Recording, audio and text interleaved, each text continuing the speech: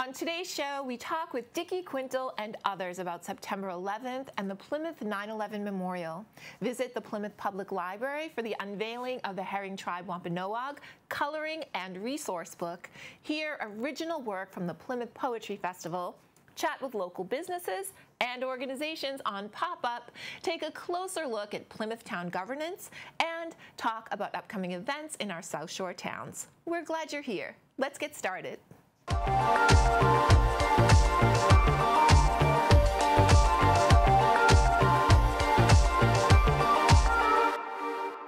When the gorgeous blue of a New York City late summer sky literally turned to ashen clouds on September 11th, 2001, our nation was plunged into a depth of shock and sorrow that hadn't been felt in generations.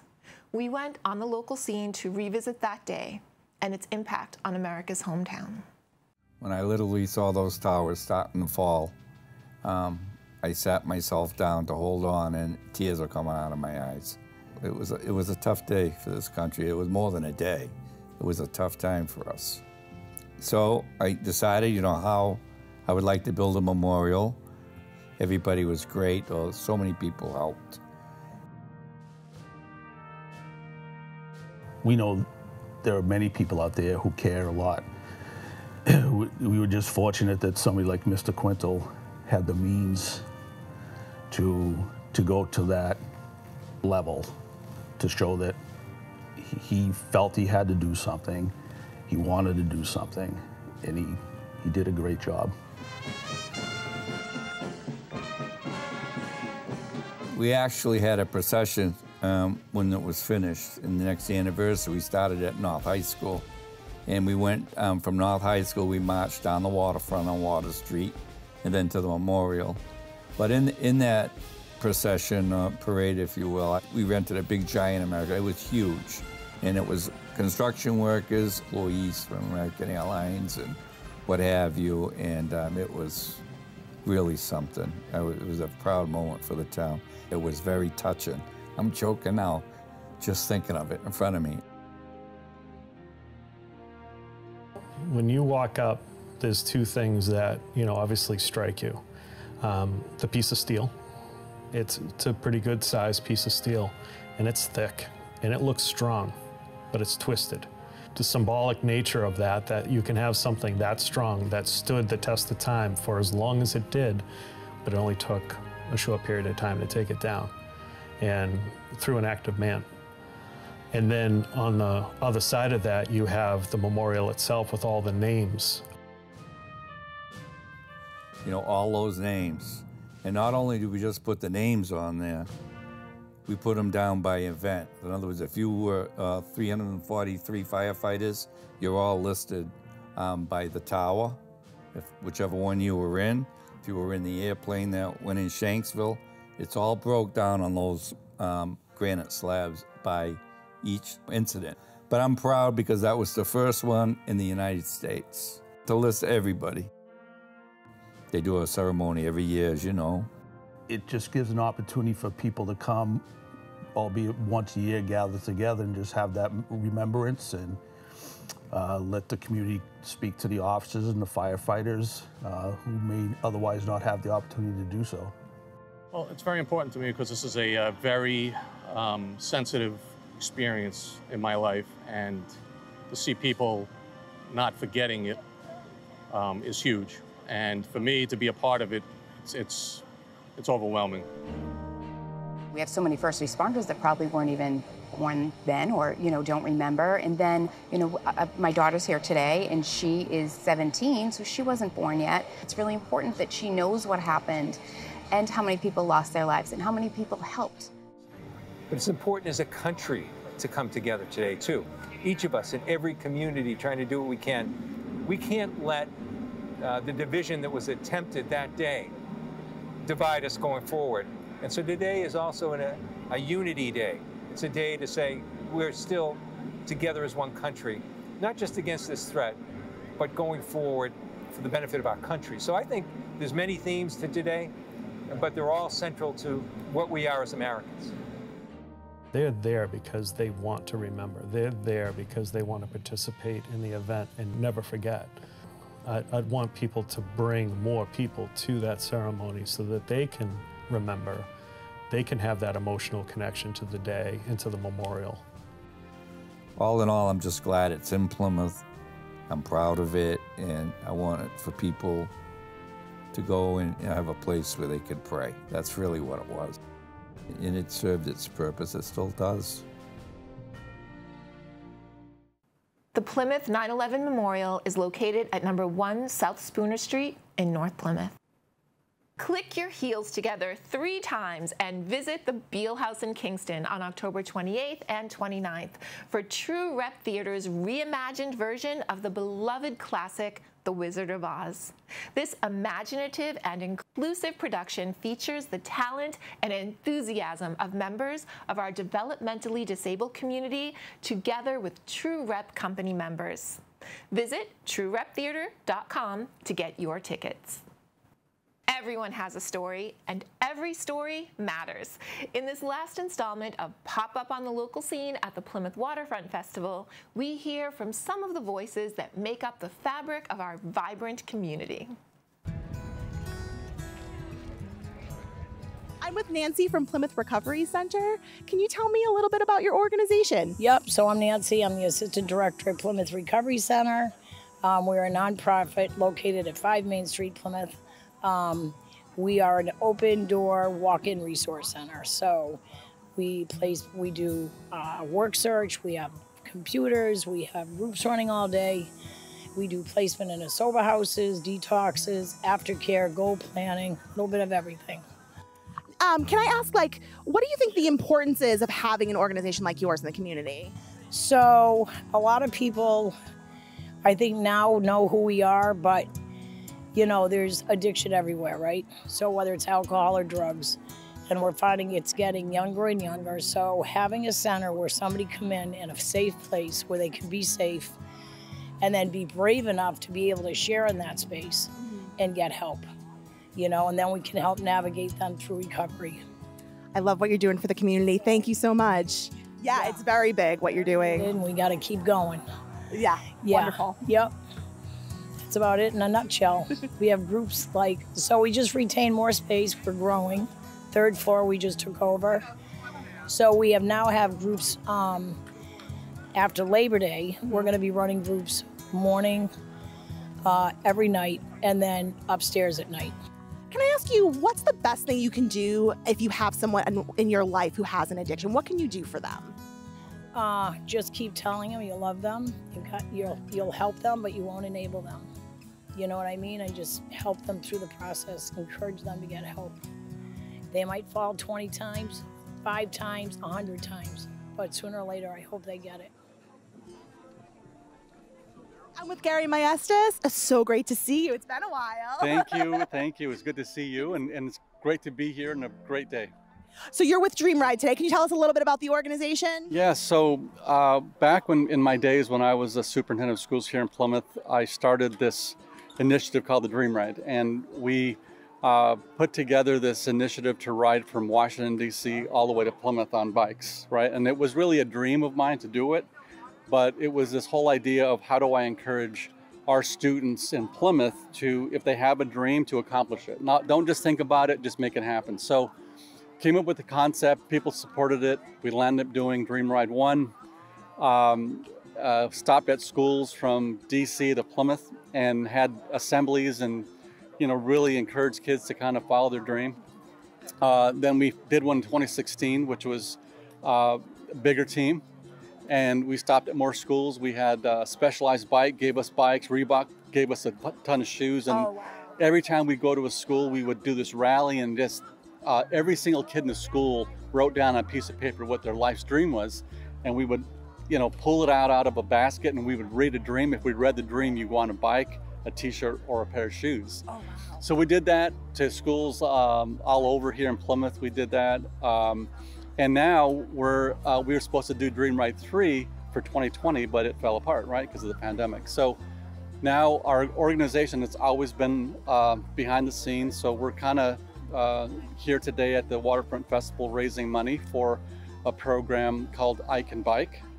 And what it is, it's a program for students with disabilities, so they can actually ride a bike, and they never have. So this organization comes into Plymouth, and they have volunteers come, and we help kids that have never ridden a bike.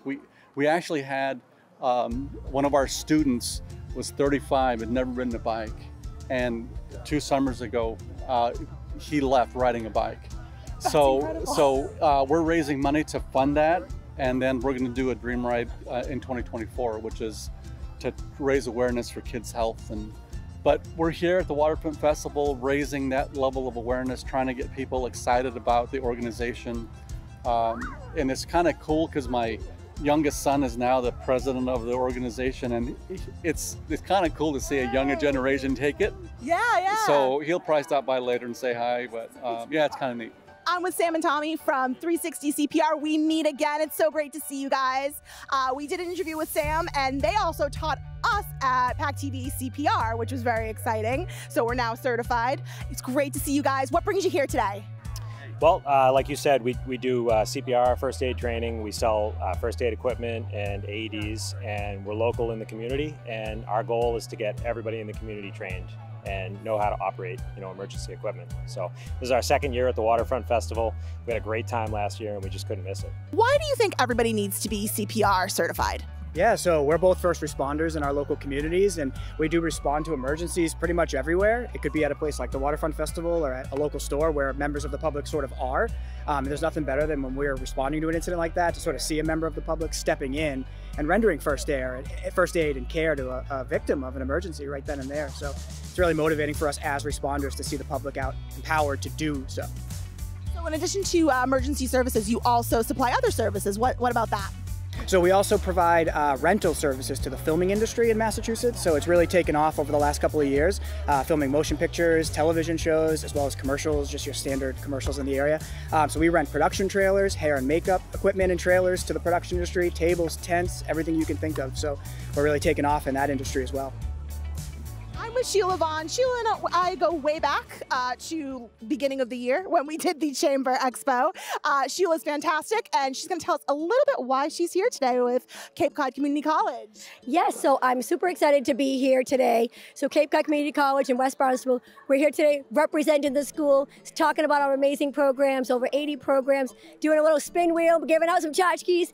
But really, we're here to talk about our new programs with the community colleges being free for over 25-year-olds. So if you haven't gotten a degree and you haven't gotten an associate's yet, and you're a Massachusetts resident, and you're over, like I said, over 25, fill out the FAFSA and the application, free college, which means free tuition, free fees, and free books. So you only have to take 2 classes a semester, and there you go, a free associate's degree in Massachusetts, any of the 15 community colleges. So happy to talk about it with students, but we're here all day. It's 10 to 6. We're really enjoying ourselves. And again, people can come down and talk about and see us and talk about community college. And a lot of alumni are out here too, so representing, so come on out. So for the free program, what are the initial steps someone can take? What's the website they can go to? So you can go to capecod.edu/free, and it talks all about what the requirements are and how you can apply. Super easy. Really great program. That's super exciting for Massachusetts. We really are excited, and I think it's going to make people really be able to go to school and really get their degree now. And I think for people that really stopped and started or just want to get started, this is the way to go. I'm with Colette O'Connor. We actually interviewed you at the Porch Festival last year. It's so great to see you again. Apparently I love Plymouth so much that I just can't stay away from all the cool events that go on at the community. Yes, today we're at the Waterfront Festival / Porch Fest because it's both combined. So looking around this morning, it's already so full and beautiful, people from all over the place. And I can't, I'm overwhelmed with how perfect a spot we have set up right down here by Plymouth Rock, and we're performing music and talking to people as they, enjoy their day. So it's 2 things today. On top of everything else you got going on, there's a Porch Fest. Love it. I love it. Is this your first year at the Waterfront? No, I've been to the Waterfront Festival before. I used to come with the Hunger Bus. There was a big Chakula, and the Hunger Bus used to pull right down there, and we would raise foodstuffs for the homeless or the people that were in need. So it's always been great fun. I've been coming to this thing since I was little. Aww. Used to slide down that big hill. And Yeah, that's free-range kids were allowed to have cuts and scrapes. Yeah, we did that. Yeah, that was it. Can you tell us a little bit about your music? My music is singer-songwriter. So what I do, my mission is to help adults learn how to reconnect to their breathing, how to relax, how to go for their dreams no matter what your age is. So it's good for kids, good for adults, good for digestion.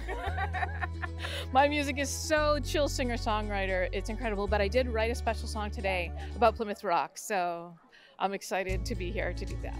So what kind of events do you have coming up? So the Plymouth has a music festival coming up on September 9th at the big library. So I'm doing that festival coming up, and always great to do things in Plymouth. I did a lot of See Plymouth this year at First Friday. Right. So, Plymouth, America's hometown, is now my favorite front porch. Oh, thank you. Colette, it was so great seeing you today. Thank you for stopping by. Always. Watch PAC TV, people. It's essential for community development. Thank you. With the seasonal chill in the air comes concerns for heating costs. The South Shore Community Action Council Home Energy Assistance Program can help you pay for your home's primary heating source, depending on income eligibility. This program runs from November 1st through April 30th, and renewal applications are currently being mailed out. If you're a Pembroke senior who would like assistance with your renewal or new application, please call Marie at the Pembroke COA to book a Monday or Wednesday appointment. Special appointment times may be considered if needed. You can reach Marie by calling 781-294-8220. Here's Julie Thompson with a closer look at the municipality of Plymouth. Solar power is one of the fastest growing sources of electricity and is at the forefront of the move towards renewable energy.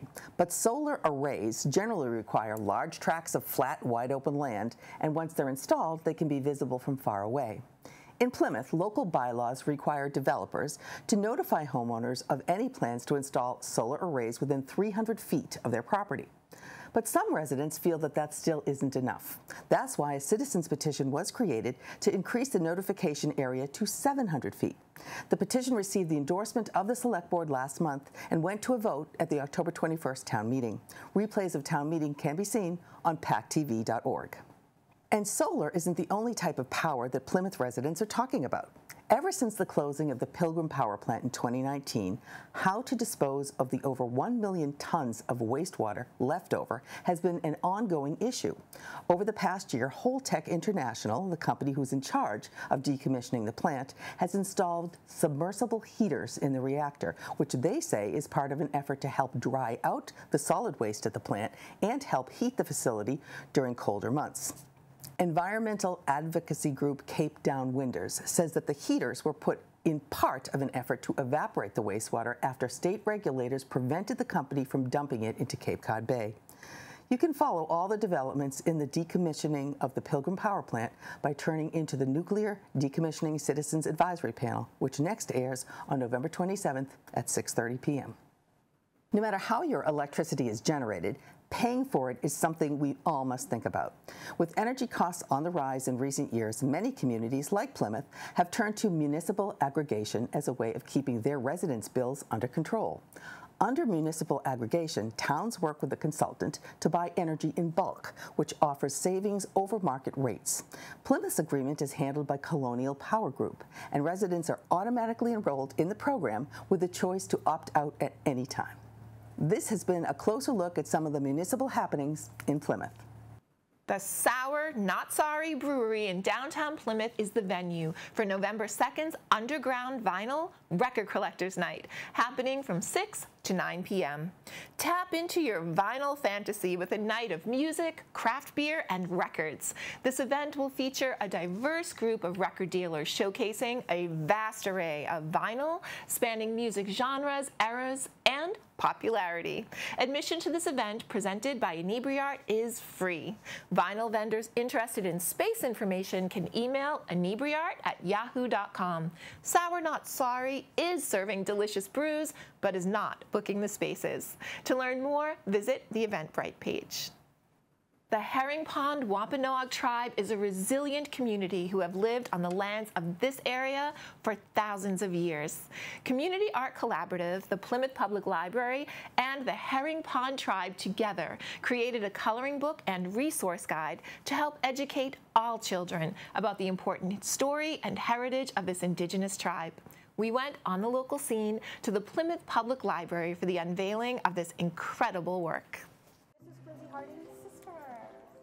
Flowers and other wildlife that leave during the winter. What are we doing here today? We are launching the Herring Pond Coloring and Resource Guide for children who are K through, I don't know, 92. Interesting stories to share. Some are shared at family gatherings and some have been written. The coloring book is the story of the Herring Pond Wampanoag tribe. It is their stories, their histories. It is designed to help educate and inform the people of Plymouth, but also the surrounding counties and hopefully the country. So the relationship with the CAC and the Herring Pond Wampanoag tribe came about a couple of years ago when we did a partnership with Plymouth Public Schools, and we had a camp, a 4-day camp through our Diners Path with about 6 students and Herring Pond members in the CAC. The Community Art Collaborative was founded to create and tell stories that we don't always hear. And it occurred to McLeana and I as we started to create friendships and relationships with this beautiful tribe that their story was not one that had been told as well as it should be, and that our children were growing up and not understanding the an important part that Indigenous peoples play in our communities today. I think as Indigenous people, and I think particularly for Herring Pond, we were always in history written as very autonomous, but we can't confuse autonomy with extinction, because we're obviously not extinct. So speaking out and sharing our story is never more important. Our autonomy over the years, unfortunately, you know, in some ways, I always say our silence will perpetuate our erasure. And it's really critical that we not only share our history. I mean, how important is the history of that little tribe in the, you know, at the center and the ground zero of colonization, than to share that history with the town. We're often we feel invisible often in the story. Of course, you know, we're part of the greater Wampanoag Nation. We know it was a 60 plus loose confederation of many different tribes, but the Herring Pond people have, you know, been written in the records, and since the early 15th century when these things were being documented, and until today. And we trace our descendants back to those times in Plymouth, in Manomet, in Cedarville, in Bourndale. And I mean, it's critical that we share, especially in Plymouth, in Bourne, and in, you know, Barnstable and Plymouth counties in southern New England. I mean, it really is. So we have to share the story. Kids are big sponges. They'll learn from whatever you put in front of them. So just having this in front of them, having them get this exposure is going to be great, because they're going to learn so much more about the herring tribe than they knew before. Ink and dye for art. You can use I learned how you can make berries into paint. What you have to do is you have to squish the berries and then you paint with them and it makes paint. Because you use the juice like from the berries. The coloring book is broken into 3 sections. The first section of the coloring book talks about the change of seasons. Did you know that the Herring Pond tribe celebrates the beginning of the year in the spring? I didn't know until we started working on this coloring book. It also goes into folklore and stories that are shared. And then the last section of the coloring book talks about arts and crafts. The coloring book is all about education. So for a very long time, we have lots of education about pilgrims and how they fit into Plymouth. So it's great to have something where it's the Herring Pond tribe and how they fit into Plymouth and the history of Plymouth, and just kind of teaching kids of all ages. Well, I think a lot of the work that we do now is to reconnect our youth and our elders and all of our membership back to the traditional times. And, you know, we may lose sight of those things in this, you know, modern world that we live in with the modern tools. And it's critical and to teach them and show them in this visual learning, and that is this coloring book, about their culture and about some of the traditions. Wampanoag artist Quincy Harding is an artist, and she created the design in our own coloring book. I want it to be something that they are proud of, that they can relate to, that they are proud to show, you know, family and friends about their culture. I also think, you know, I want them to learn about it as well. And I think even, you know, as an artist too, like obviously all kids like coloring books, but being able to like color it in, show people, and even like hang it up on the fridge, like show your friends. I think that's something that will make other kids interested, help them learn, and, you know, overall hopefully build the community even bigger. Storytelling comes in all kinds of forms. And when you pair storytelling in a coloring book, you're now interacting with that. Not only the person who's coloring the book, but the parent or the guardian or family member who's reading it. Now everybody's sharing in, learning these new stories about this very vibrant and rich culture. Their longevity in the community and their livelihood, which we don't really know a lot about at times. We did not learn a lot about it in school, and it is our hope that if we provide this to young people, that it'll be more part of the fabric of what we learn every day. I learned about how North America, people like to say Turtle Island because it kind of shapes like a turtle. It was important to tell the history of the Herring Pond Wampanoag culture to our children that are Native and non-Native children, because unfortunately our story has been diminished and a lot of people don't know about it. So for us to let people know around Plymouth and other areas that we're still here is very important to us. I have an 11-year-old granddaughter, and I think her, you know, when she was about 6, she had watched a presentation and we were included in it. And I said to her, you know, when you talk about it in school, and does it make you feel happy, or what do you feel, you know? And I was so fearful that she would say, oh, I'm embarrassed, or it makes me feel awkward. And she said, oh, it makes me feel so important and special.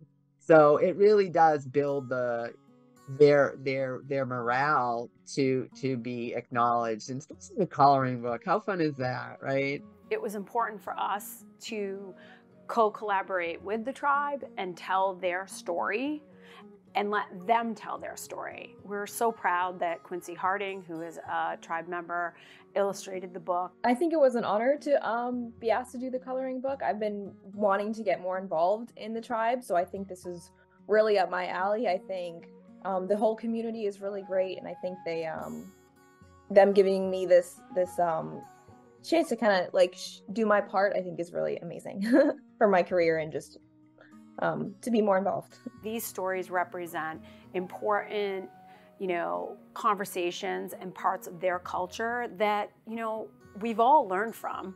You know, the Three Sisters Garden, wampum, things of that nature. We just really wanted to get the word out and help people understand the beauty of what is right in front of them. And when you visit Plymouth, that there is the story of the people who colonized it, and there is the story of the people who resided here before and are still here now. It's critical and to teach them and show them in this visual learning, and that is this coloring book, about their culture and about some of the traditions. And it's just really amazing for them to see their history written, to see their name in print, talking about their nation and their people and our traditions that we have that are maybe different from others. Each tribe is unique in itself, and it does give our youth really a sense of individuality and self, I feel. Did you ever wake up and say, this is getting old? If you're alive, you're aging, and adjusting to that reality can feel different for all of us. Embracing aging and focusing on the positive aspects of growing wiser is the subject of an 8-week series hosted by the Plymouth Center for Active Living on Wednesdays beginning October 25th. Facilitated by Marilyn Levine and Myra Glansberg, this class will explore resilience, transformation, accomplishments, dealing with loss and adjustment, fulfillment, and relationships. The class is free, but registration is required and space is limited. Call PCAL at 508-830-4233 to register. The nostalgic setting of a 1950s summer camp sets the scene for the Pembroke Public Library's November 13th movie matinee of Wes Anderson's 2023 retro futuristic film, Asteroid City. Starring Scarlett Johansson and Jason Schwartzman, the movie follows a grieving father and his tech-loving children to a stargazing convention set in a small rural landscape. This astronomically heartwarming matinee begins at 1:30 p.m. Get intergalactic on First Fridays at Blake Planetarium in Plymouth. Each month, a live planetarium program hosted by Steve Davies will feature visible planets, stars, and constellations in the current night sky.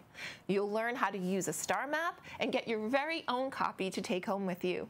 These 7 p.m. programs are most appropriate for ages 10 and up and make a great family night, date night, fun night out with friends, or solo when you feel like an out-of-this-world experience. Tickets are sold online only and parking is free. Visit the Eventbrite page for more details. Here is Sarah Lelyveld in a reading of her original work. Our next reader is Sarah, I always get it, I'm going to say it, Lelyveld.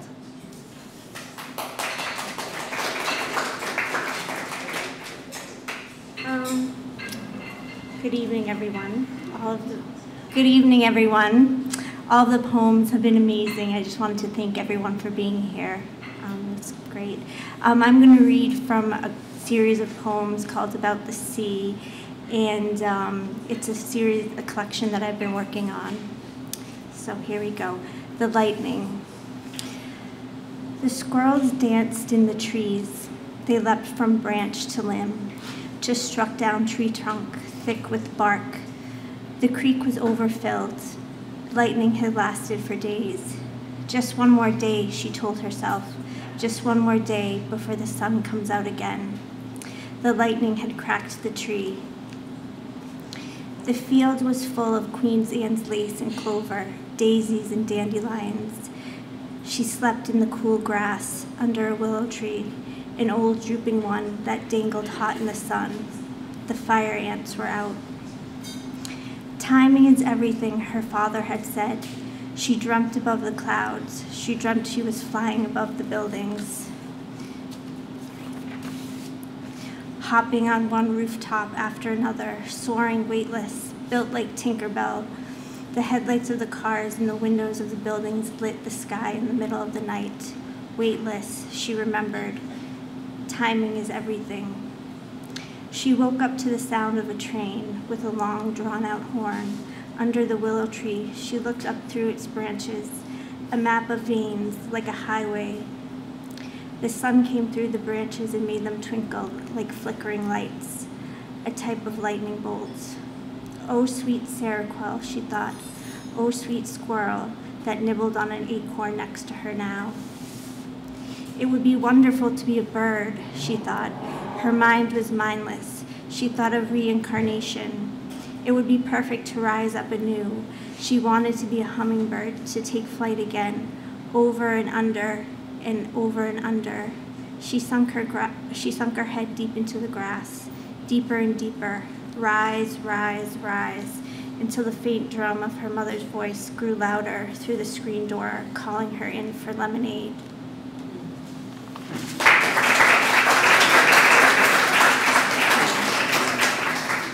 This next one is called The Mudslicks at Low Tide.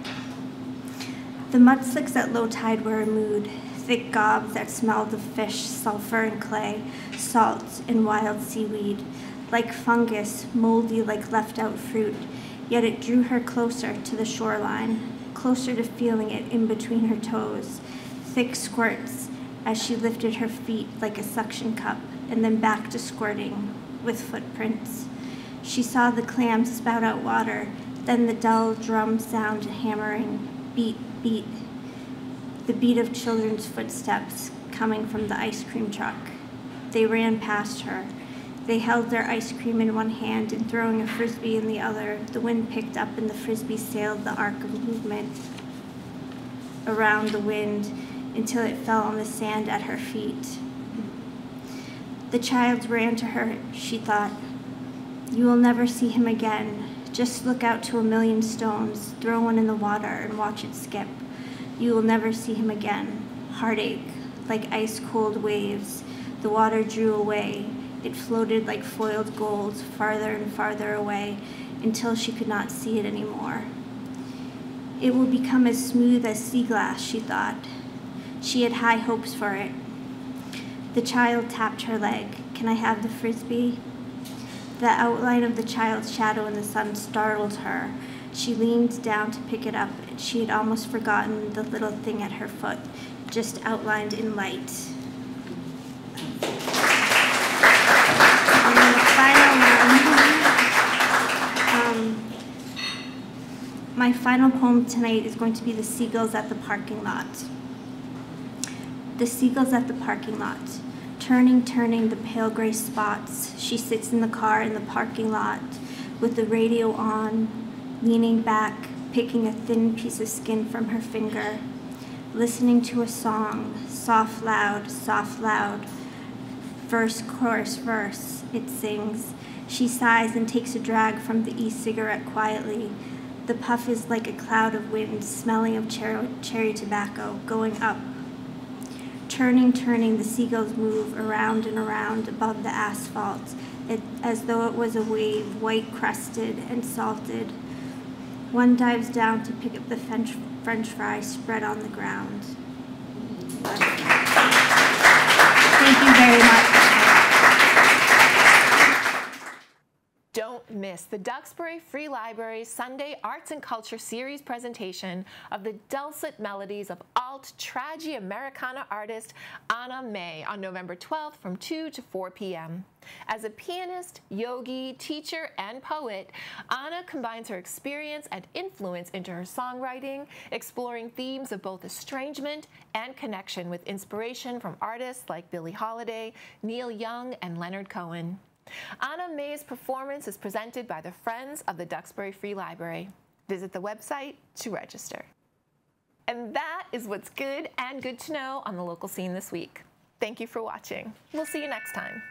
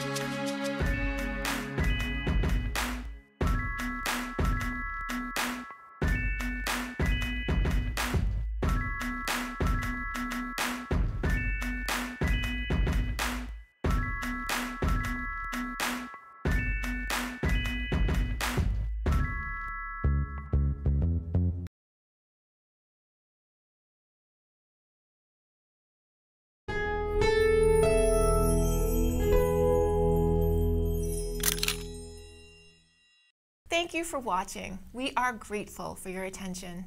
If you like what you saw, please like and subscribe to the local scene here and share everywhere. Thank you, friends.